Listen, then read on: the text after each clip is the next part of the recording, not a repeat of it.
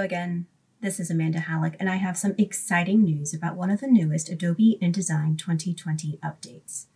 Together, we will review how column rules used to behave, how in the new InDesign 2020 update column rules automate formatting, and how the new column rules behave with various paragraph options, such as span column and drop cases.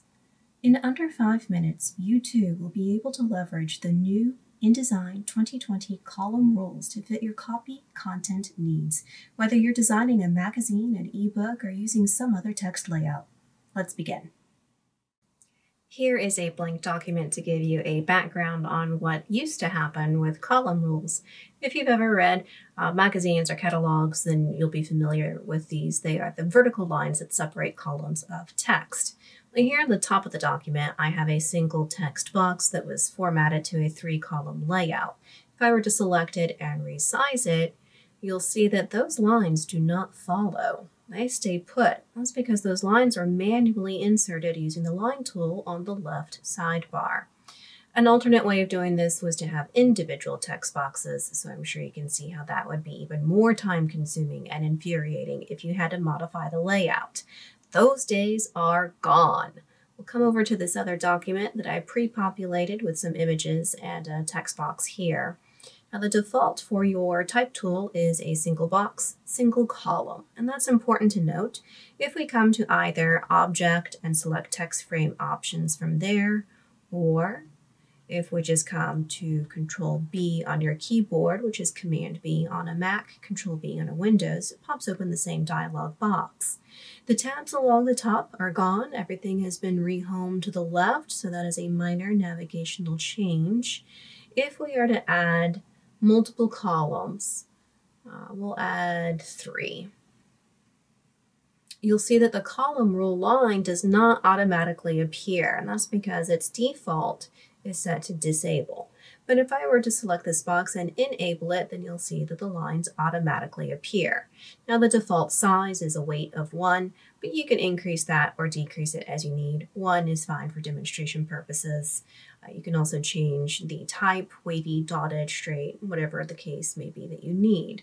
You can modify the length as well. Now you would think if you increase the point on the length that the line would get longer, but look at that, it actually doesn't, it gets smaller.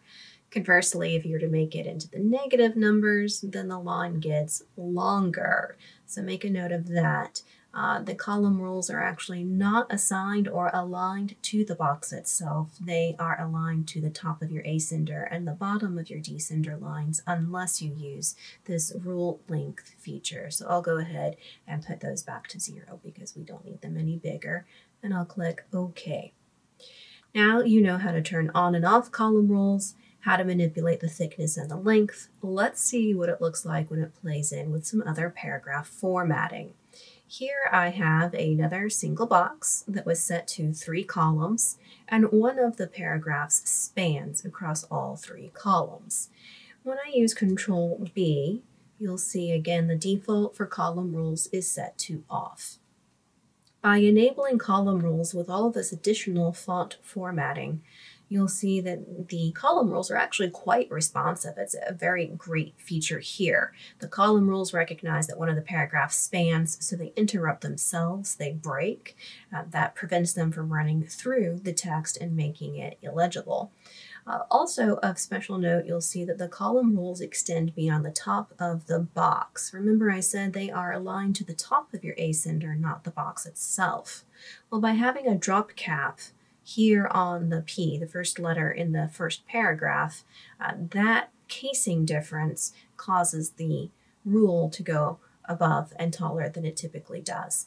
But either way, in general, it's fantastic because now as soon as I resize my box, look at that. The lines themselves are responsive and aligned to the box. So no more manual manipulation. It is fantastic. I love it. And here on this third document is an example of what your copy might look like when you incorporate all the features of the column rule in InDesign 2020. I hope you found this helpful.